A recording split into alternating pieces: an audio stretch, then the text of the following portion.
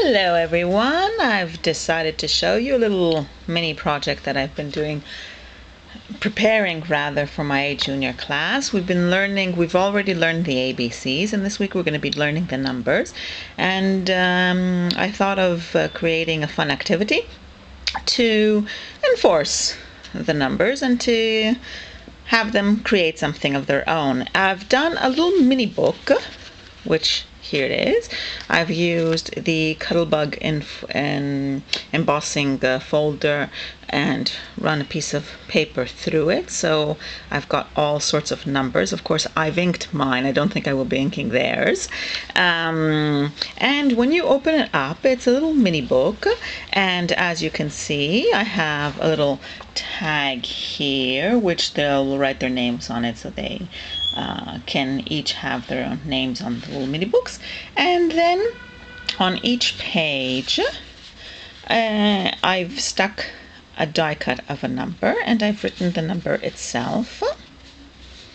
So we've got 6, 7, 8, 9, and 10, and that is the little mini book. Now, the way I've done mine is to adhere the cover to the little inset. I've used double-sided tape, but I've decided for theirs to actually with the Crop-A-Dile to make two holes, one here and one here, and have them pass a piece of ribbon and tie a bow here at the back. I think that would be more fun for them.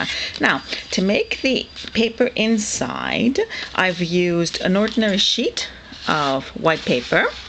This is size A4, as you can see, and what I first did is in half with my bone filer, I made the folds, and then I opened it up and I did it again in half the other way, and then halves towards the center. And what you do is with your cutter, you slice between the center lines between this point and this point here, and then you take it this way. And I'm trying to do this with one hand, so just bear with me a minute. Oops, there we go. We get this sort of thing, and there you have your little book inside. Now, what I do is I adhere at this point and this point, and that gives us 8 pages. So what I've done is I've taken the scissor and I've cut this point here, which opens this up and gives me 10 pages.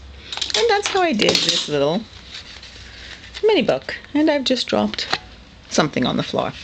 Okay, I plan on doing 11 of them, so I better get busy.